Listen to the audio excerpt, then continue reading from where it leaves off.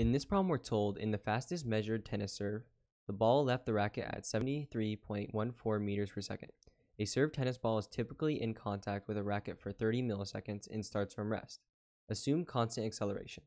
In A, it tells us to find the ball's acceleration during the serve. In B says to find how far the ball traveled during the serve. So I try to draw an image of what's going on here. So we have this racket hitting this ball. And so when it leaves the racket, it's going to be traveling at 73.14 milliseconds. And so we know that it's in contact for 30 milliseconds. So before we solve the problem, I always like to write down what's given. So here's our given. So what are we given? So if you look here, we have the kinematic equations. And so what we want to do is find each of these variables. And some of them we aren't given, so we're just going to set it equal to a question mark because we don't know.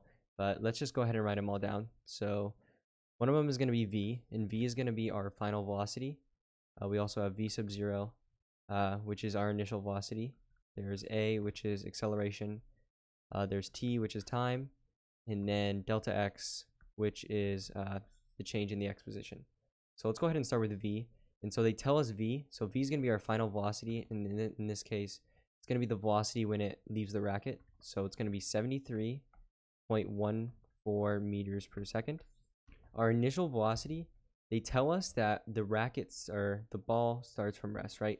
So it says starts from rest, and when something says it's at rest, we know if it's at rest, it's not moving, so it's traveling 0 meters per second. So if they tell you it's at rest, just assume 0 meters per second. In A, they tell us to find the ball's acceleration, so we don't know A yet, and that's what we're going to have to find.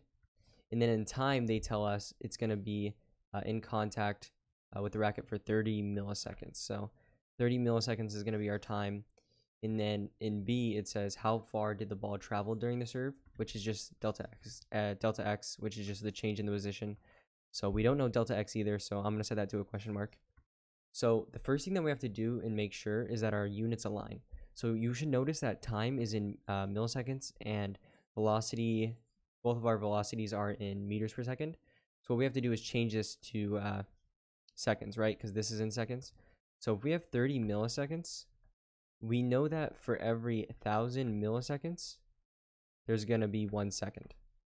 So if you want to convert 30 milliseconds to seconds, you just have to divide it by 1,000. And so if you go ahead and divide it by 1,000, 30 divided by 1,000 is going to be 0.03. So 0.03 seconds. So make sure you have your units aligned. So now we have 0.03 seconds. So now what we want to do is use these equations. And so the first thing that we're trying to solve for is acceleration. So if we look at all these equations, what are we given? And that's going to help us decide which one to use. So if you look at the first one, or if you look at the second one, notice that it doesn't have acceleration, right? It doesn't have the a variable, so it's obviously not going to be that one. And if you look at these, notice how these contain delta x, and we're not given delta x, so we're not going to be using those either. And the only one that is left is the first one. So we're going to be using that one, which is v equals v sub 0 plus a times t. So all we have to do is just plug in and we can solve. So v is going to be 73.14, which equals v sub 0, which in this case we know is 0, plus a, which is what we're solving for, times t, 0.03. So if you want to go ahead and solve 73.14, right, because we're dividing both sides, because this is going to be equal to 0.03a. So if we divide both sides by 0.03, that's going to give us a. So 73.14 divided by 0.03 is going to give you, or is going to give that a equals 2,438. And keep in mind that acceleration is measured in meters per second squared, or whatever your velocity is with just the time squared. So in this case, it's meters per second squared. So our acceleration for A is going to be 2,438 meters per second squared. Let's move on to B. So B is asking how far it moved during the serve. So essentially what we're solving for is delta x. So if we look at our equations, which one can we use? So in this case, all of them are wide open because we have every single variable except for delta x. The only one that doesn't work would be 1 because it doesn't contain the variable delta x. And if it doesn't contain it, we wouldn't be able to solve for it. So we can't use 1, but every other one works. And I'm going to choose the second one right here. So delta x equals v plus v sub 0 over 2 times t. So if we write the equation, delta x equals v plus v sub 0 over 2 times t. All we have to do is plug in the variables, and it's going to give us delta x. So delta x is going to be equal to v, which is 73.14, plus v sub 0, which in this case is 0, over 2, and then times t, which is 0.03. So essentially, we're just taking 73.14, dividing by 2, multiplying by 0.03.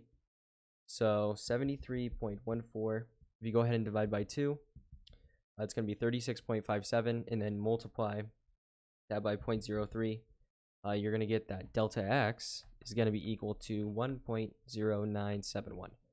And then I'm not exactly sure how you're supposed to round, or however your teacher wants you to, but I'm going to round to the tens place here. So delta x is going to be equal to 1.1. And keep in mind that we're using meters in seconds, right? So delta x is a distance. So, right, because it says how far. So we're using a distance. So since we're using meters here, this is also going to be in meters. So delta x is going to be equal to 1.1 meters. So we know that the answer to B is going to be 1.1 meters. And so, yeah, that's how you solve this problem.